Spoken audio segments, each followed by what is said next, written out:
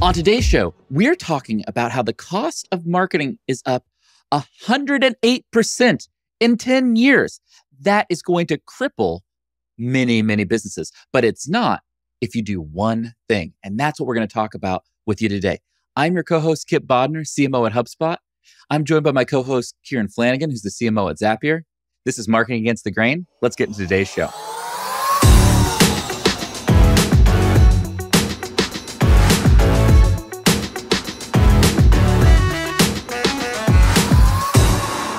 We're starting off with a bummer on today's show. We got some hot data from a friend of the pod that we want to walk through because it's a little scary. Break down for everybody watching what's happening with some hot off the presses data from our friend Patrick. Right. Patrick Campbell, been on the show many times, an incredible purveyor of data. So he had a really good tweet where he talked about the cost to acquire a customer is going up 108%. So for all of these companies and all of us trying to acquire customers and grow businesses, that cost has gone up 180%. That's an incredibly high cost, right? Because the cost of products in a competitive landscape continues to try to get pulled down. Like people try to compete on pricing. So what do you do when your business cost to acquire a customer continue to go up and the cost to charge a customer for these products continue to be pulled down because of competition?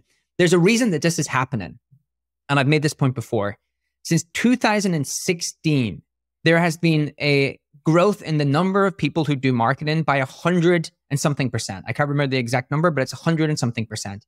The number of marketing channels has grown zero. Actually, you could argue it has decreased because the number of social platforms that now allow you to promote things and kind of redirect people to your site has completely gone down. Everyone's creating a closed wall. Google itself on its search engine, trying to create a closed wall, trying to keep you on their site. So like pretty hard out there for a marketeer.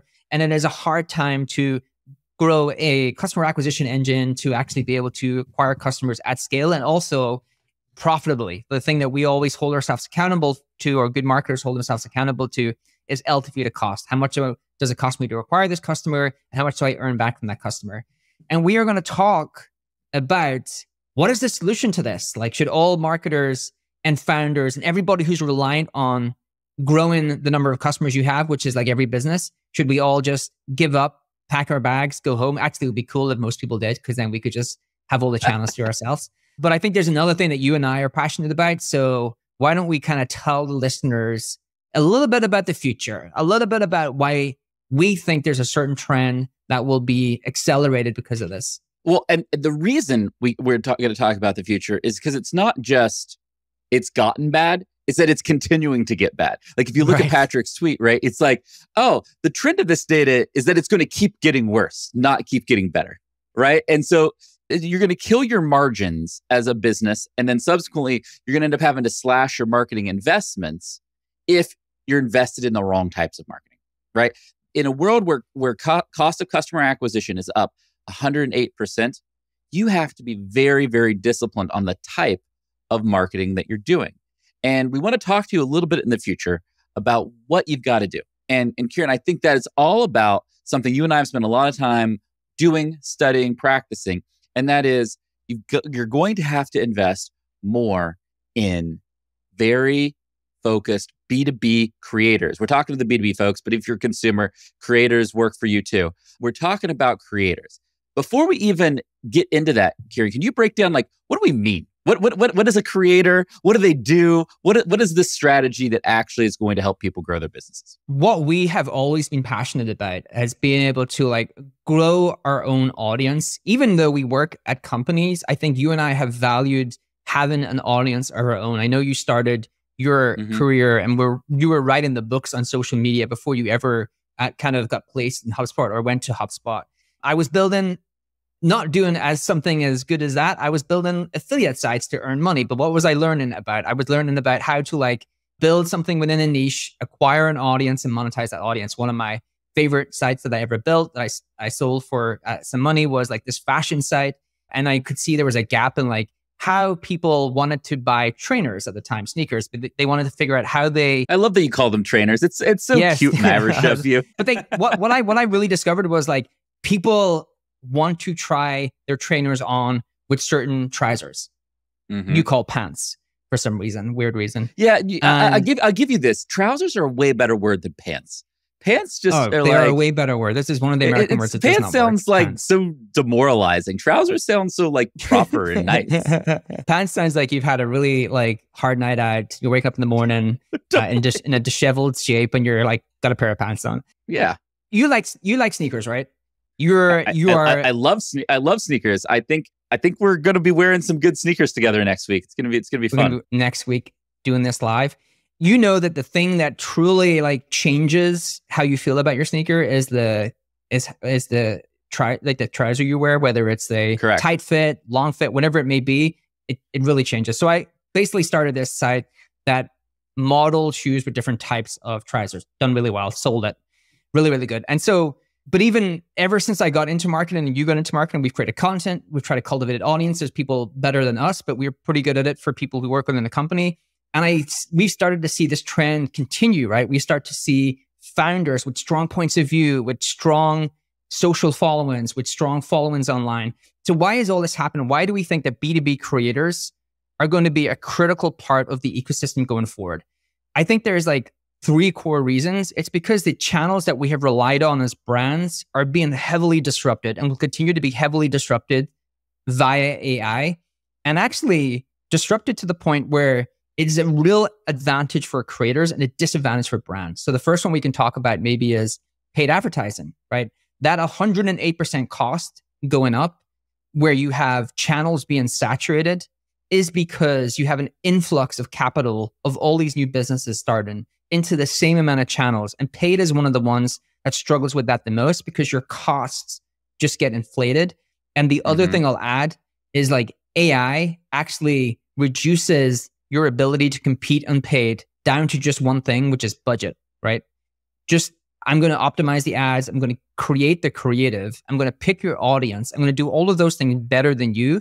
But over time, the only thing you'll be able to compete on is budget. Well, hold on. There's an important part I want to make around paid marketing, because a lot of the increase in marketing costs is coming from increased paid marketing expense, right? And for folks who may be less familiar, most paid models work on an auction model, which means the less competition, the less you pay. The more competition, the more you pay, right? Would you agree with that, Kieran? Like, Is that the right simplistic statement of that? That is how it works. Okay. What has happened over the last decade as those costs have gone up is that the cost to start a business have gone dramatically down, right? It is easier than ever to incorporate, have software to run your business, have logistics, hire people. All of the things to build a business have gotten way better, like 10 times better, 10 times easier, 10 times cheaper. So that's been really great for consumers because there's been more choice out in the world, and that is fantastic. But it sucks for marketers. And it sucks for marketers because that means that there's now more competition. And when there's more competition, your advertising prices go up. And so when we're talking about a creator-led strategy and we're talking about reducing your marketing costs, one cheat sheet is a marketing strategy that is lower in competition, where you are doing things that your competitors aren't. And this is very counterintuitive, right? If you're a marketer out there, you've talked to a CEO and it's like, well, what are our competitors doing? Well, why are we doing that if our competitors aren't doing that? If that is the mindset, you're going to fail. Your business is going to fail. Like, cut this clip out, go show it to your CEO. If you are doing what your competitors are doing, you are paying overinflated prices, your cost of customer acquisition is going to go up, and your margins are going to go down. If you're willing to take a little risk and deviate from what your competitors are doing, then you can be successful. Your cost of customer acquisition can go down and your margins will go up. And that is like the most simplistic way I can frame it for everybody out there. Okay, so I think that you are touching on something that this is where we want to get into the original thinker. I just want to round out the point on why brand, really quickly, we've talked about it before, paid advertising, getting commoditized, the blue links going away in favor of AI, chat, search, and that actually is hard for marketers because it's hard to know how to get your brand in there and actually skews towards established brands. Social platforms, closed walled gardens, trying to pay creators to actually create content on the platform favors creators, not brands.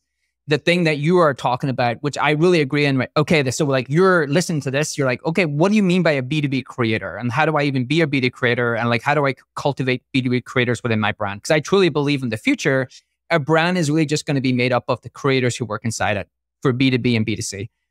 There are 3 categories of creators. And the one that you were talking about is the one I would love to spend some time on.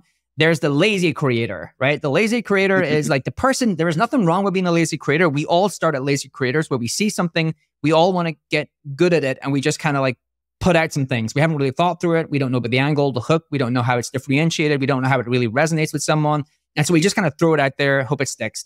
Then we have the copy and paste creator. I think that's a great way to learn. Like there's a well-known formula to learn copywriting where you just kind of write out great copy. I used to do it where you just write out great copy. And over time, you train your brain to do that. Sam Parr, who is a friend of the show, My First Million, he actually has a whole course where he teaches that. And there's nothing wrong with being a copy and paste creator. And then you have the original thinkers. These are like the top echelon and everyone's copying from them. And I think what you and I have talked about is like AI smokes the lazy creators, totally smokes them because it could do a much better job than them. It expands the copy and creator bucket quadrant, right? Gets much, much bigger. But the original thinkers are still up there and they're like castles, right? Owning the internet. And I think for B2C, we've seen a huge shift for these people launching VC companies, launching products, going to do boxing, taking over like the fight game. And I think we're going to see the same in B2B. And we're going to see these kind of creators emerge. And we have some of them in B2B. But how do you be that original thinker, right? Like to your point, all of the things you said sound super easy, but are so hard to do because that's why only really 10%, maybe 15, 20% max, probably even less, but all B2B marketers can actually be considered in that creator bucket. How do you get in that creator bucket? Like, what do you think? How would we teach someone to do that? Yeah. So first of all, even the original thinker bucket that you're going over, they really aren't original thinkers. Like I want to pretend that I'm an original thinker, but what I really am is I'm a student of culture and society, and I see what's happening in one part and try to apply it differently in another part, right? And that is like, you try to find market inefficiencies or idea inefficiencies to basically kind of make that happen. And so you see that all over the place where, you know, a friend of the show, Alex Lieberman, he saw Shark Tank and was like, hey, I'm going to do the TikTok version of Shark Tank, and I'm going to do 60-second entrepreneur, and I'm going to have people pitch their products in 60 seconds and have everybody on TikTok respond. That's a really original idea, but it is built off of something that is existing and happening in the world, right? And so even those original thinkers aren't original. Yeah, I agree with that. I still put that in original thinker, which is see thing, can apply it in a new way. I think there is no, there's very few original thoughts in the world, full stop. That is the point I'm making. Yeah. So I think in there, maybe what's a better word for original thinkers? I don't know. There's probably a better way we should call that category, but the copy and paste marketer takes what you said and just tries to apply it in the same way, in the same space. What Alex did was take an idea and apply it in a different way. And I think that is like that top echelon of people. I'll test a little term on you that I've been working on for this, that you can determine if it's better than original think or not. I call it pragmatic creatives. You're a pragmatic creative. You know, the artists are artists, right? They're just purely creative. They're just going to make things, and some of it's going to work, some of it's going to not. But it is truly like their art, their thing. If you're a pragmatic creative, you have some type of goals, some type of constraints, but you're able to apply creativity within those goals and constraints to do something really valuable, right? And I think the best creators are really pragmatic creatives at the end of the day. And the other things, so first traits of creators, we just walked through. There's a level of creativity and thought. And what you want is that original thinker, pragmatic, creative level. You can actually get fairly far with the copy and paste, you know, what you can't do is get very far at all with the lazy, because the lazy is just killed by AI. The other reason, Kieran, and the other trait that creators have next that I want to talk about is the best creators are ambidextrous, which means they have point of view, they have idea, they have creativity, and they can apply that in any form or medium that they want. And the reason this strategy is so important and interesting is because it enables you to be agile. I want to try something on you, Kieran. I haven't talked to you about this. This is new. This is hot. I've been talking to some smart people this week, and my brain's been moving. And I got a new 2x2 I want to try on with you and see what you think. Ready? Go. It's a very simple 2x2. It is. So when we talk about creators, you kind of can't talk about creators without talking about the place they create, whether that be video, podcasts, long form written content, email, what have you, right? Like That's just part parcel to the creator strategy. So the 2x2 I want to share is, if you think about all those formats, if you were going to plot them on a 2x2 where the vertical axis up at the top is high distribution, it's easy to get seen by a lot of people. The bottom is low distribution. It's hard to get seen by a lot of people. And then on the horizontal axis, you have easy to monetize and hard to monetize. And so ideally, if you're a company trying to reduce your cost of customer acquisition, what you're trying to find is invest in the top right quadrant. That is, well, high distribution, easy to monetize. So I can get in front of a lot of people and I can actually monetize that audience in an effective way for my business. Kieran, what I want to know from you is, what would you put in that top right quadrant?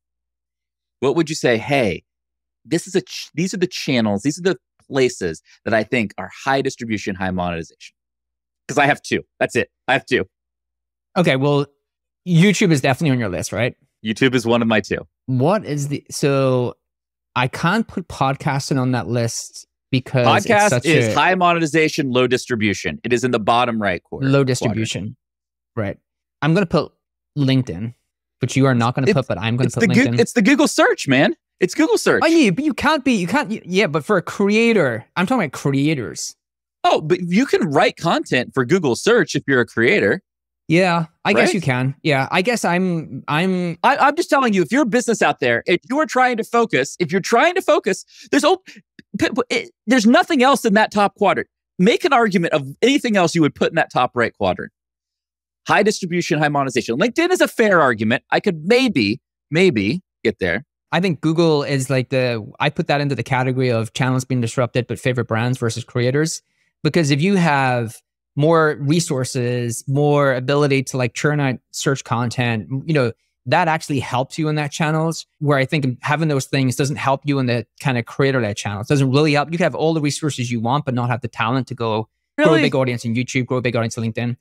I 100% agree with that, right? Like give me a brand versus creator. Let them go at Google and search. I'll put my money on as long as a brand is a capable brand. Like no one is going to like out HubSpot. No one is going to out Zapier. Well, so hold on. So here is the argument that Kieran's making. I'm gonna make your argument better than you're making your argument. Okay, so that's how nice I am, Kieran. I'm gonna make your argument better than you're capable of making it. Let's go. You're actually making the argument that if you're talking about creators, that creators are best suited when they have a level playing field and don't have a lot of infrastructure investment. So like, for example, what that means, anybody can go and set up a YouTube account for free and everybody starts from the same place. Right. Doesn't matter if you have $1 billion or $0, you start from the same place, you publish, you create, you build a community and you go, right? What he's making the argument of is the internet and websites and web search is a little different because first of all, you have to have the money and infrastructure to host and build a website. You have to build credibility and authority to that website. And it's easier to do that if you have more money and more people. You can build links. You can publish content faster. You can arguably maybe publish better content. And so that's more of an uneven playing field that does favor those that have resources. Is that the argument you're trying to make, Kieran? I'm making the argument that creators will win when content is the primary thing that is the difference between winning and losing, right? And so where good ideas, personality, points of view trump the ability to do like technical optimization on websites or all that stuff. So I agree. I think it's like content is the primary factor that determines whether you win or lose. And that is not true, I think, of Google search. There's a bunch of different things in there. Okay. So let's say we're going to put Google in its own special box for this discussion. Is there anything that goes in that top right quadrant other than YouTube for you? I'm going to put LinkedIn in there. I think LinkedIn is going to be a benefactor. This is fascinating. Tell me why.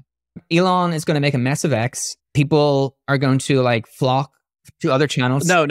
All right, you want to have the fucking X discussion. Don't now? Tell me you think he's going to make a good. You think he's going to make X work? Well, first of all, he's proven the social experiment that network effects matter more than anything else.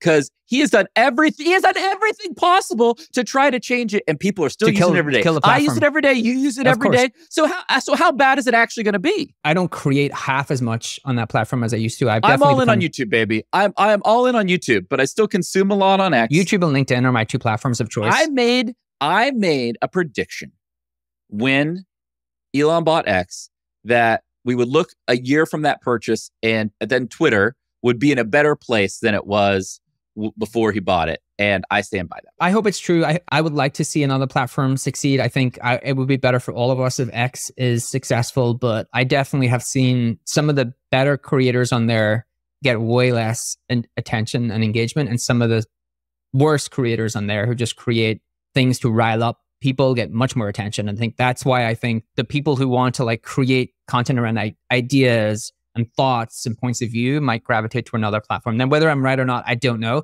But I would like to round out this conversation because we talked about two things that can help you be a creator. I want to like have the third one. Make sure we end on the third one. Hold on. Before we get to the third one, actually, I want to close out on like the whole 2x2 and the discussion we were having. 2x2. The reason I just brought up that 2x2 is because channels change, right?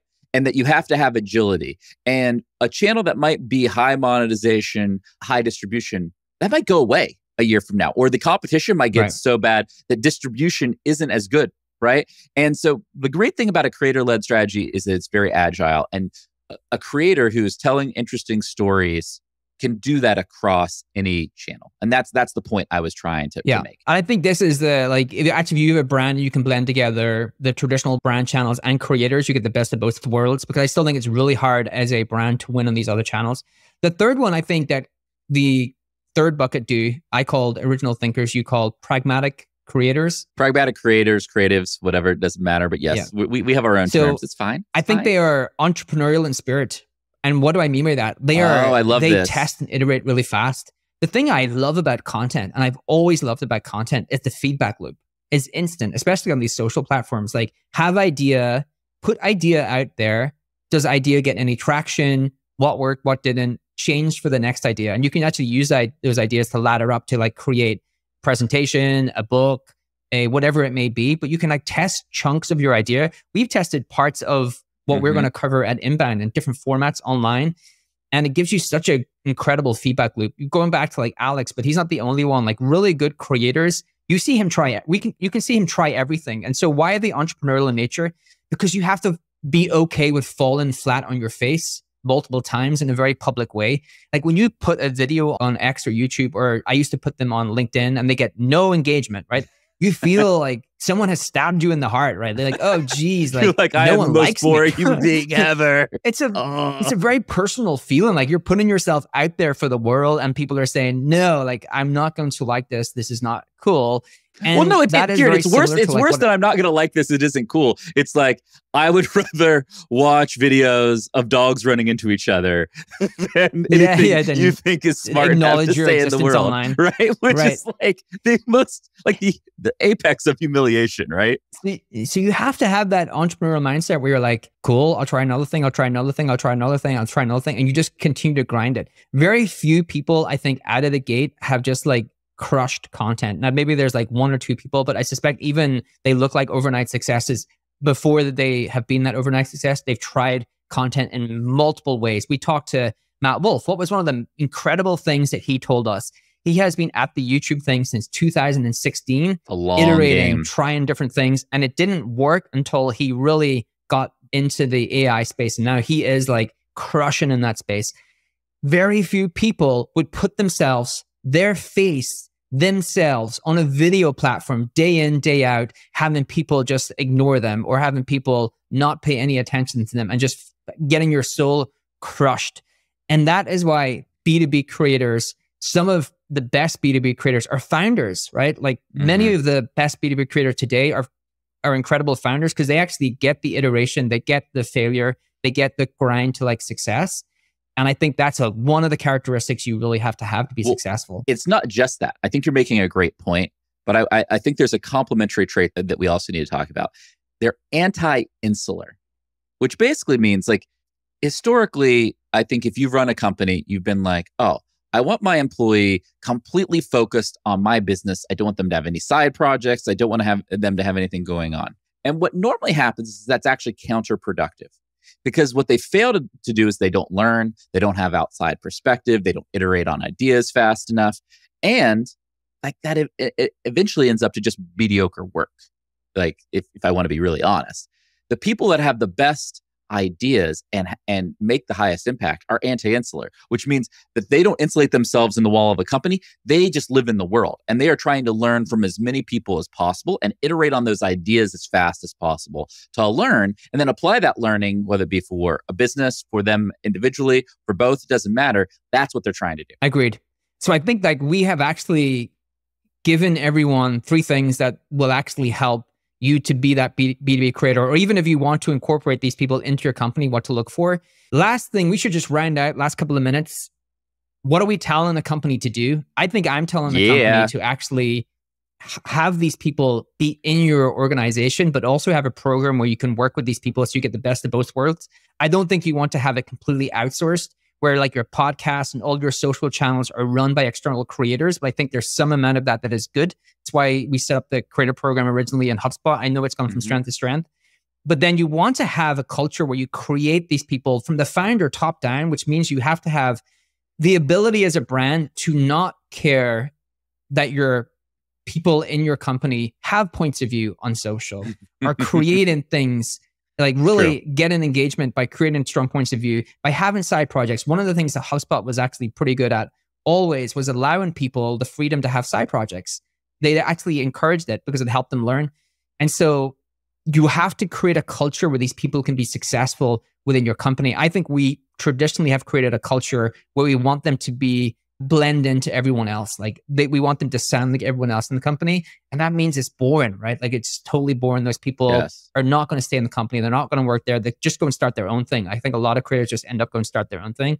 And so you need to prepare for the world from top down. Like, is your founder strong on these channels, has strong point of view, but create that culture where you're going to have people be the voice of your company on these platforms. Kieran, I have a great story that I heard on this topic that I want to share with you. You ready for it? I was listening to a podcast, and on that podcast, there's a guy named Mike Lombardi. And Mike Lombardi is a longtime NFL coach, executive, like all of those things. And he was telling a story where he worked for Bill Walsh. Bill Walsh, Kieran, is one of, I'm explaining American football to Kieran, everybody watching. Sorry, I'm just going to try to break it down. He thinks because he's watched the quarterback documentary on Netflix and Johnny Manziel, he knows what's Gators. Did you watch I went to Swamp.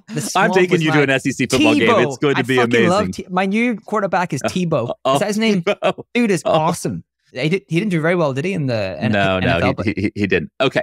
But this story is, Mike Lombardi was saying he worked for this legendary coach, Bill Walsh. Bill Walsh coached the 49ers when Joe Montana and Steve Young were there, and they won, I forget, 5 Super Bowls or whatever, right?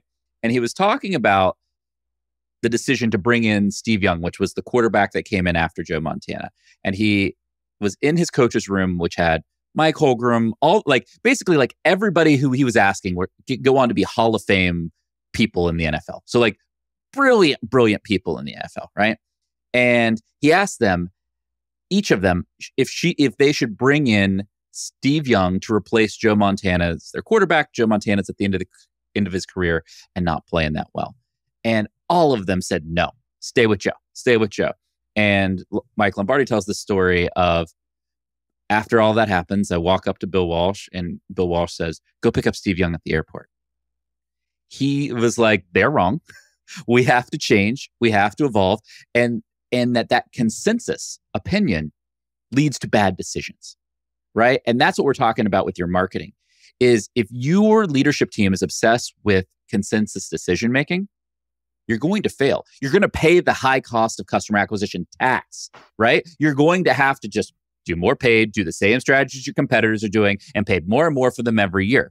If you're willing to make individualistic decisions, and you're willing to make decisions that are not purely predictable, not purely rational, you will differentiate. Your cost of acquisition will go down. Your growth and your margins will go up. Right. Businesses die because people won't have hard conversations or make hard decisions. Yes. That is the lesson here. And this is why CAC is going up. CAC is going up because everybody's scared of doing the same shit. It's also why and not actually doing anything original. It's also why some of your most ineffective managers are some of your most loved. That's a problem with the 360 reviews. It's like, oh, I love my manager because, and then you dig in, it's like, that manager sucks. That's why you love them so much, because they let you do whatever you want. I mean, a wise point to end this look, I thought it was a fun story. I thought it was a good note to end on. We have talked to you a little bit about the CAC. But make sure you watch the Watch the Gators. Gators, man. Just so everybody watching understands, Kieran's understanding of American football is the Netflix quarterback documentary, which he thinks Patrick Mahomes is awesome.